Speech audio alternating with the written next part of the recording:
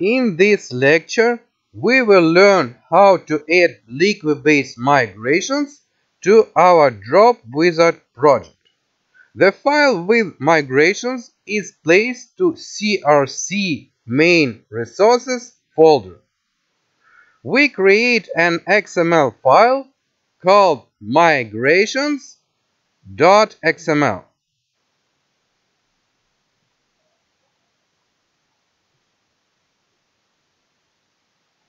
Let's get rid of all the unnecessary stuff from this file and add a database change log tag here.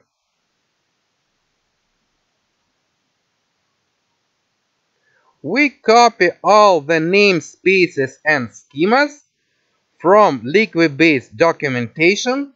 The links to documentation is provided in resources section for this lecture.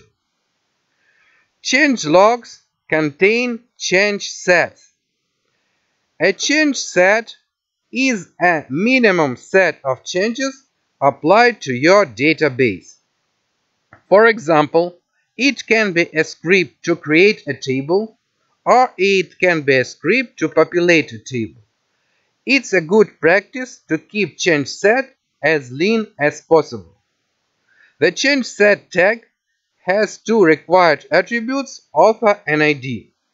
The ID attribute can be a string describing the set or a value. It should be noted that the order in which change sets are applied is dependent on the order in which they appear in the change log. The ID attribute in no way influences the order of execution. Now we create a table using an eponymous tag, and let's name the table users. Let's add our first column using a column tag, and let's name this column ID, which will be our surrogate key. Now let's specify the data type for this column, and it will be big int.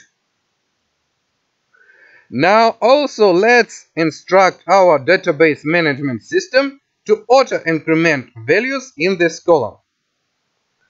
It should be noted that not all database management systems support auto-increment. But to cope with this problem, one can use a special attribute for our change set.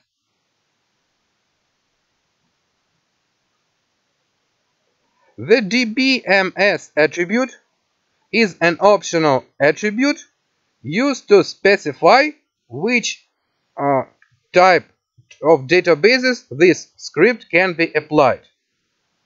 You can have a change set for databases that support auto-increment, and in addition you can have a separate script for those databases which do not support this option, and you'll use there a separate mechanism to generate your primary keys. In addition to name and type, you can specify constraints for the column. And let's tell our database management system that this particular column will contain primary keys. Also, let's say that it can contain null values.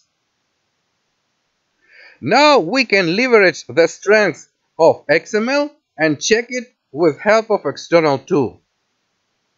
We see that our IDE yells at us, and that's because we forgot to close the constraints tag. Let's correct our mistake.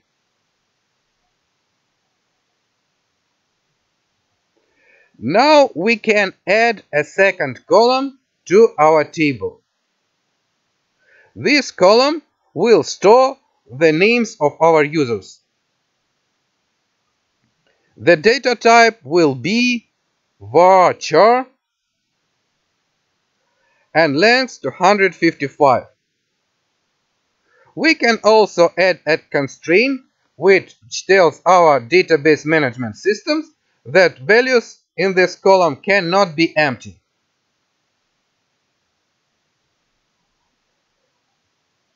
It's also a good practice to add comments to our code.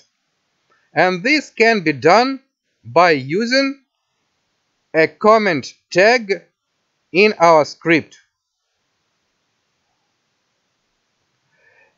In this tag, we can specify our change set and how it is used. For example, we can type here a script to create users table. In the next lecture, we will learn how to execute this script. Thank you for watching.